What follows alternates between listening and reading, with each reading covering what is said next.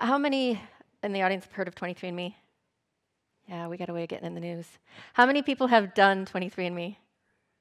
Oh, good, good. So in the next 12 minutes or so, I'm going to give some examples of the challenges and rewards of using the power of engagement to build a big data set to better understand disease pathophysiology and identify drug targets. The company was founded, we went on the market in like 2007. And one of the co-founders, Ann Wojcicki, used to work on Wall Street in the healthcare sector. And she was really struck by the fact that the whole kind of incentive for everybody in that space was to get as many sick people as you could get, because then you could sell devices and drugs and services to the sick people. And that there was no big incentives to keep people healthy. And that people, if you asked them, probably would not want that system, and that the consumers really didn't have a voice in any of the healthcare system, and not even that much in their own healthcare. So the beginnings of 23andMe was really kind of built off of that, and the company's kind of evolved in the way that it's engaged consumers over the years, and we continue to evolve. We were one of the first companies out there trying to do something like this and learning along the way. But it really did come down to getting consumers access to their own DNA, to look at their own DNA if they want to, as well as to kind of come up with a new research paradigm that engaged consumers in the process of research as well.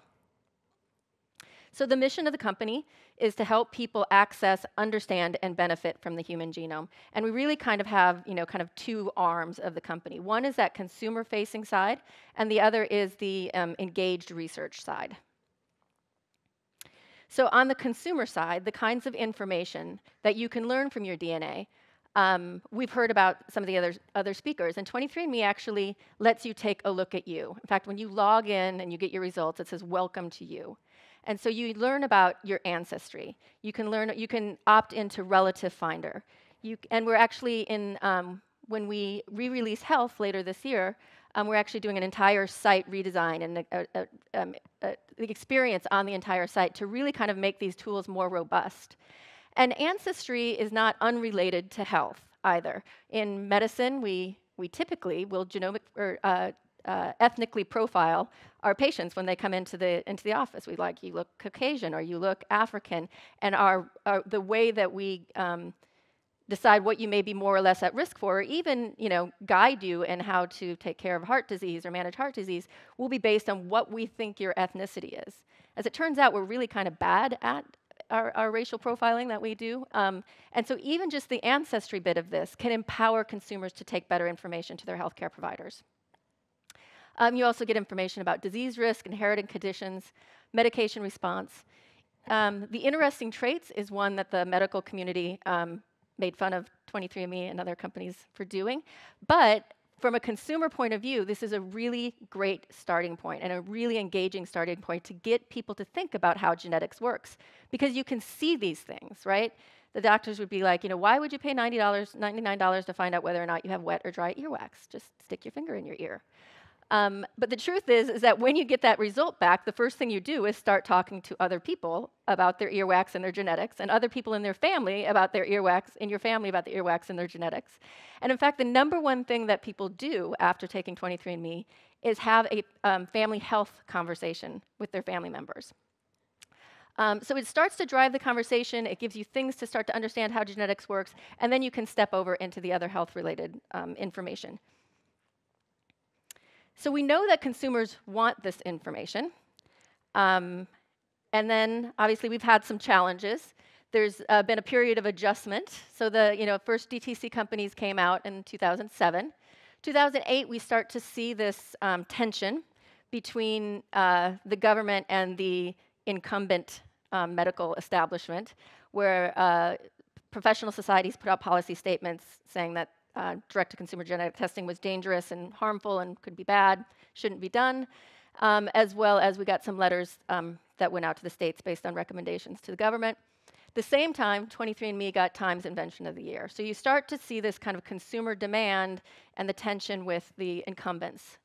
2010, things got serious. That's where the FDA sent out letters to industry, went out to 5 companies. Most of those companies either switched to not being direct-to-consumer anymore, or they went out of business. 23andMe said, let's figure out how to work with the FDA to do this the right way. There was a few years that went by of trying to figure that out. In 2013, the FDA actually sent an official warning letter to 23andMe saying to stop marketing their health reports. And so 23andMe took those reports out of their US product. And now, for the last several years, you could just get Ancestry and the raw data through 23andMe. But we still continue to get hundreds of thousands of new consumers to sign up, even with just those two offerings. 2015, we start to see the tide kind of shifting a bit. So we actually did get our authorization to market Bloom syndrome carrier status, and other reports that are similar to Bloom syndromes got down classified with that authorization.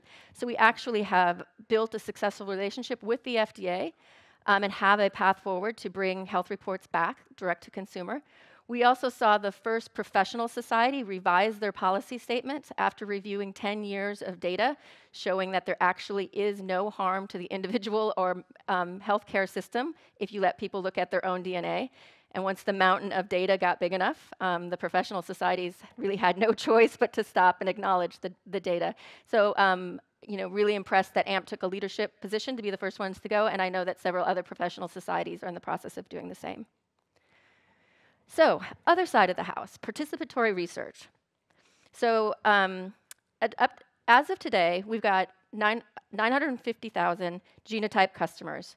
80% of our customers consent to research, and we have over 300 million phenotypic data points on our consumers. We get 2 million new phenotypic data points per day, and we don't even, per week, and we don't even have a health product on the market right now, and the consumers are still engaged and willing to participate in research. And one of the things that's unique about what 23andMe has built is that this database is recontactable. So we can reach back out and ask more refined questions once we find something interesting in either from a PheWAS or from a GWAS or interesting variants. We can go back and specifically target people and ask them more questions, and they're happy to answer, they're happy to help.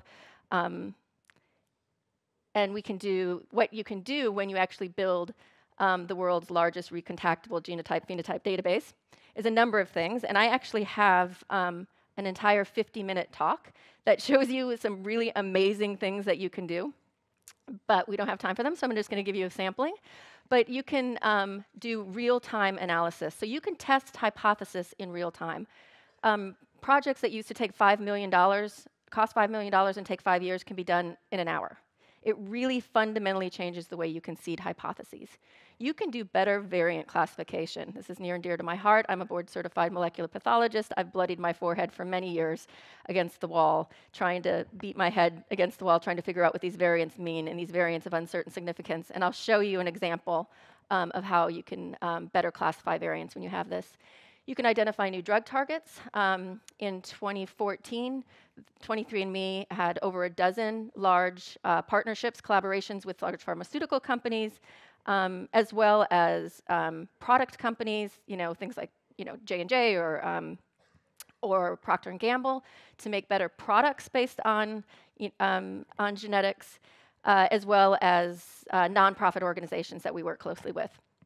We can recruit for clinical trials, and you can also understand patient segmentation based on genotype and phenotype. Oh, what's happening there? Oh, there we go. So this is just an example of kind of backing up my statement that what used to take $5 million in 5 years now just takes a couple hours.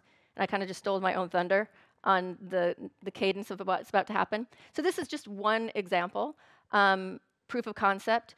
There was these large studies, 2 large studies that came out recently, and if you can see in the methods how many, it's tens of thousands of people, right? These are multi-institutional, millions and millions of dollars. I say 5 million, but it's probably more than that. Probably took longer than 5 years, but they found this association between cutaneous nevi and breast cancer. And around the same time, there was another group who also spent $5 million in 5 years to find exactly the same association. So we just looked at our database and said, how, can we find the same association, and how long would it take us? It took a few hours, and we had 45,000 people willing to participate in this survey. Another example, bus resolution.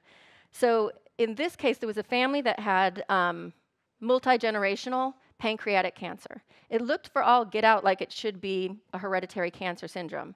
They went for the normal testing that they were supposed to do, and they didn't find anything. The family had, some financial means, so they took one of the affected people and did whole genome sequencing on them. This was actually a few years ago when that was still expensive. They didn't really find anything, but there was a variant of uncertain significance in MLH1, which is a gene associated with Lynch syndrome, which can have pancreatic cancer as part of its phenotype. So the family was like, okay, what do you mean variant of uncertain significance? You're all a bunch of geniuses in the ivory tower of academia. How can you not know what this means?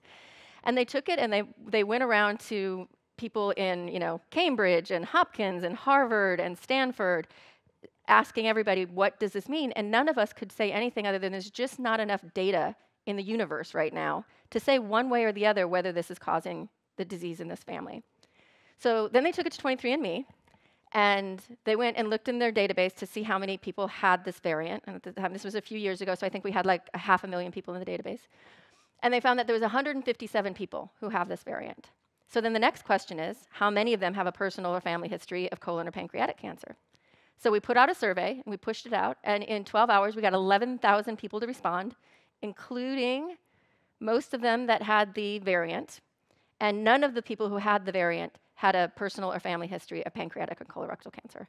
So this gives us really some of the first data in the universe that's kind of pushing this to be more confidently not causing the disease in this family. Here's just a quote based on a Parkinson's disease publication that the 23andMe scientists put out a few years ago. What 23andMe did in a matter of years would have taken several decades and tens of millions of dollars if done conventionally. We already saw this from one of the previous speakers. Oh.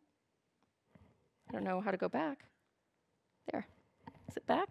Okay. We already saw this from one of the previous speakers. There it is. But about 3 months ago, President Obama decided that he would advocate for building like a big million-person genotype-phenotype database to better understand disease and identify drug targets, which was very validating to us because we thought that was a good idea all along. We hope that the federal government engages the consumer and lets the consumer be a part of this and not have it be a one-way street where they're just giving, but also where you're giving information back and preventative health information back and engaging these consumers in their own health. I mean, you can kind of think of 23andMe a little bit like a Myers-Briggs, where it's fun and engaging to think about yourself, you talk about it, you receive the information better, and you're just you have more of a health awareness opportunity. So with that, oh, my slides are already done, so thanks. Well,